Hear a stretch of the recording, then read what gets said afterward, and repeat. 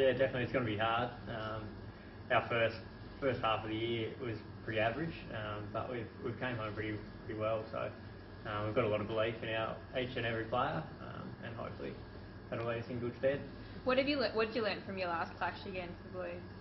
Yeah, last clash was out here. It was a pretty rough night for us personally. We had a lot out and a lot of injuries, but I think we've picked up a lot from that, and we've learned to really attack the ball hard.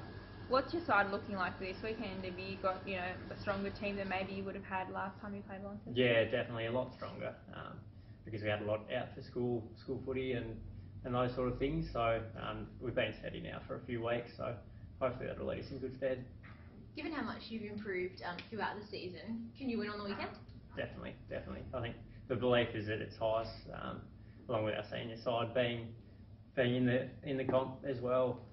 Yeah, definitely at a high. What have you been focusing on in training? At the moment, it's just basic. So we recovered on Monday night. I went out for tea with the boys. Yeah, just really recovery now. Right. What would it mean for you guys to take home the cup, as well as maybe the TS, like in the TSL league for the North Lonnie guys to take it home as well? What would that mean, that double win? Yeah, definitely. It's been a massive week for the club so far. Means a lot to the senior group having us in there as well. So it definitely mean a lot. And how are you and your guys feeling coming into the weekend? Yeah, the nerves are starting to kick in. Been thinking about it a lot actually after last year's grand final defeat.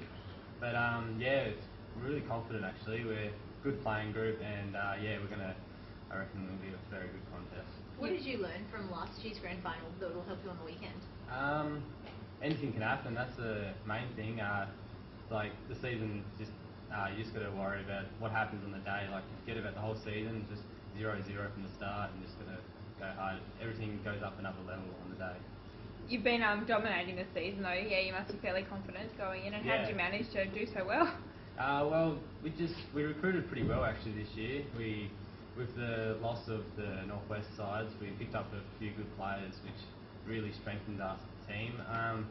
But yeah, we just had our game plan set in from day one, and we just implemented that the whole year, which really helped. You're making North Lonnie, mate? North Lonnie, yeah, it's always a big game. They're our number one rivals. They will really test us on the weekend. It's going to be a very good game. What's been the focus in training? Training is just getting your bodies right, having the good mindset, just to go out there and do what you've done every other weekend. Awesome. Do you guys have any injuries or anything this weekend?